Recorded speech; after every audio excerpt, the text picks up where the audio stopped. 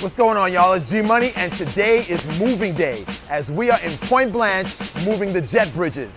Yes, 30 tons of jet bridge got to make its way from the harbor, Point Blanche, all the way to the Princess. So follow us as we take the trip down to the Princess.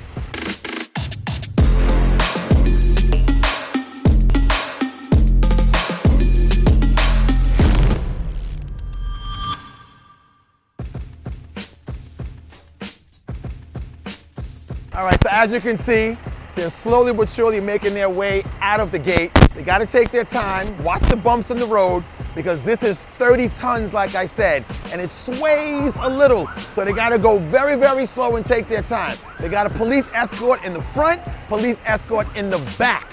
And this is a very tedious job, and you can't be no mistakes.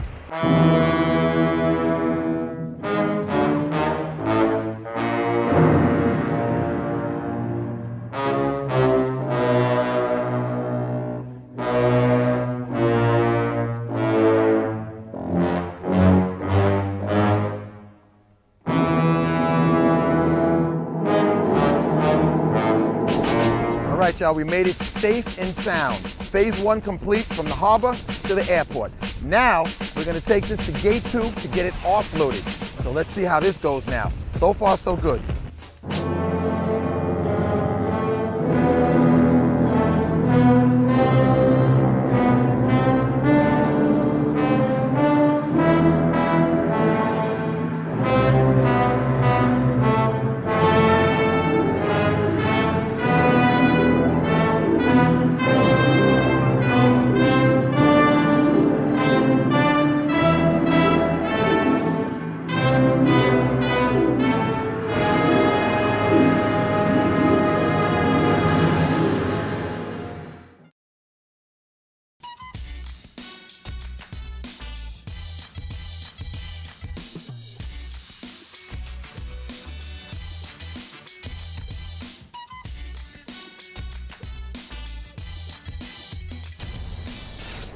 Okay, y'all, some odd weeks later, and we're back here at the Princess. As you can see behind me, the final jet bridge is going up. So we transported the bridges from the harbor to the airport, and I am here with my good friend, Mr. Claude Peterson. How you doing?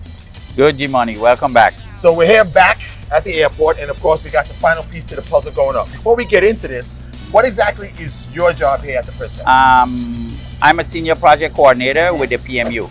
That stands for the Project Management Unit, and that's the body that was set up to oversee the reconstruction project. Okay. So we are basically the interface between the live operation from the airport and the reconstruction project. You said a key word there, coordinate. You got to coordinate.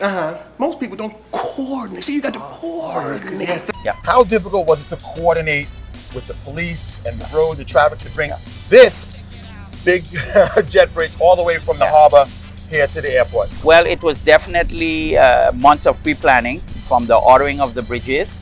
And then once we started to get closer within the last 3 months before the bridges arrived, then we started to deal with the logistics locally. I must say that everything went pretty well. Very smooth. Very smooth. We got great cooperation from the police and the Sea Express, which was the local logistics company that did the delivery on behalf of the supplier. They did an excellent job.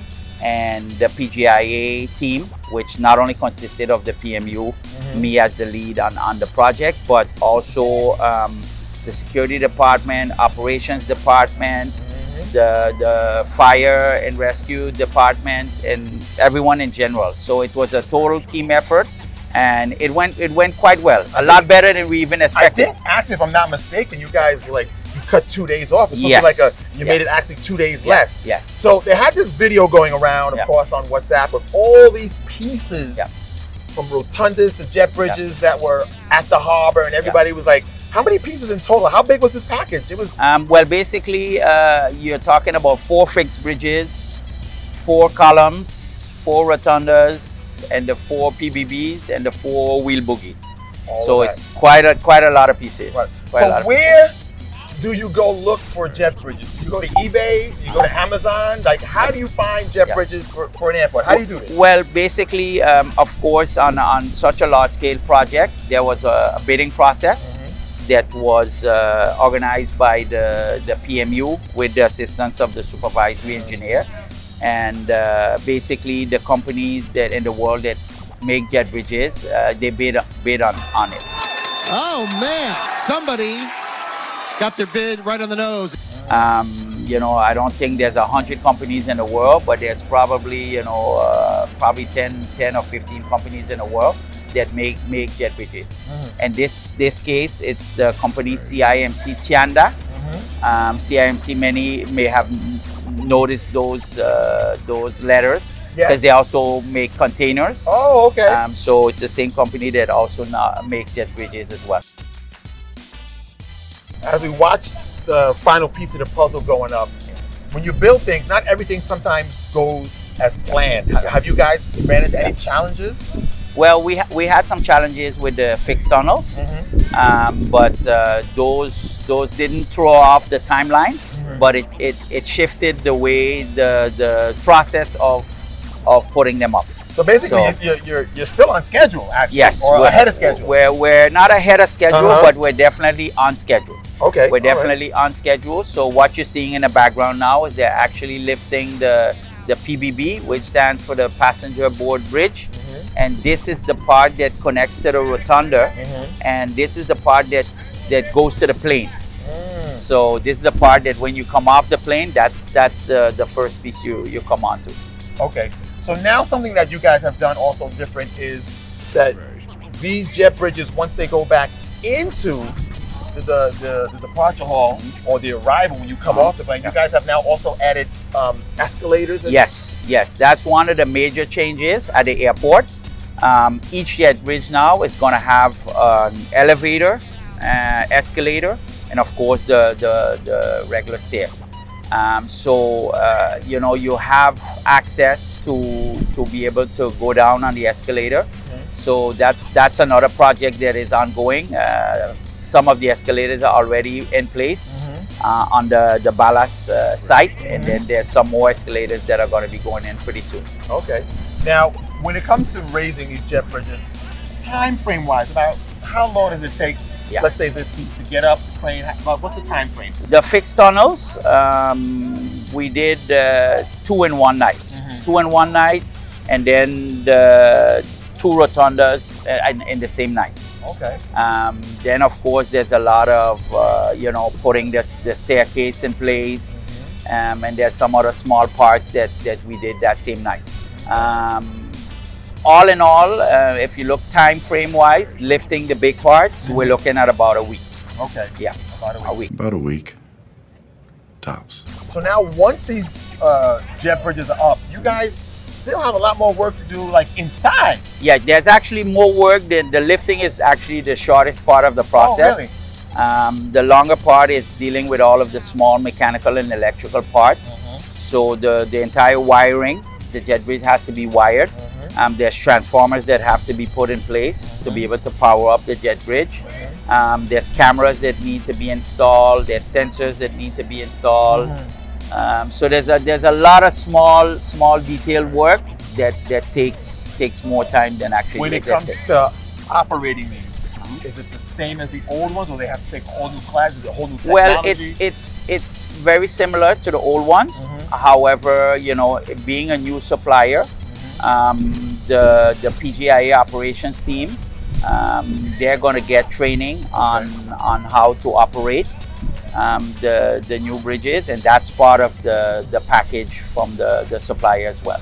So in there, we're also going to have our electrical and mechanical department that's also gonna get training on the spare parts, you know, because there's a whole spare parts package to be able to service and maintain the jet bridges. Wow. Yeah. This is like really amazing to see us traveling all the way from the harbor to come here, and now to finally see them up and running, and it looks good. One of the things I can mention also, G-Money, is one of the changes now with these jet bridges is off of the PBB, you're going to have a chute, a luggage chute. So for instance, you Actually, come in, it's right there. right there. It's So, right there. so you come in and you get past with your carry-on, Yeah. and then the flight attendant says, no, you can't We bring it never on the had the plane. luggage chute on the We didn't airport. have the luggage chute, so You had to the walk airlines had downstairs to with walk everything. down with it. Are you physically going to take my bag and put it beneath the plane? Are you going to go right now outside with the guys with the earmuffs and go put it in there? No. So now that's I know the airlines are very happy about that because it's gonna definitely speed up the Yeah, process. yeah. The old way was Yeah. very time consuming. Yeah. Well, Mr. Peterson, this is wonderful. You've been like so informative. You've given us a whole lot of insights, and of course, from the making to the bringing, like so much stuff that we can't go through everything because it's a lot of information. But you guys really informative, and I appreciate it, man. Very good, and you guys are doing Thank you a very really much. great job. Hopefully, we can see you later on in some future episodes. Definitely. All right, The well, work continues. Oh yeah, it doesn't stop. Yeah. It's G Money here with Restoring a Princess. Hey, hit that thumbs up, hit the like button, check out past episodes and Restoring a Princess.